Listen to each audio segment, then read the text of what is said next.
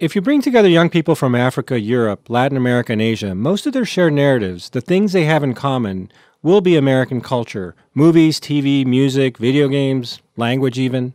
The only exception to our control over global culture is sport.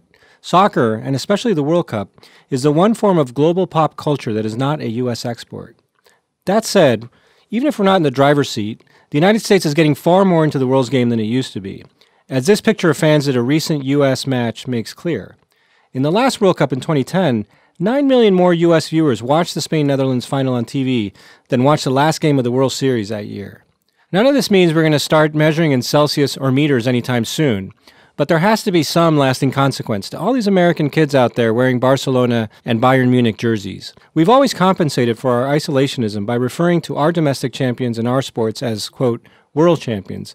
But now soccer is beginning to offer American sports fans the reality of global, not just national connectivity.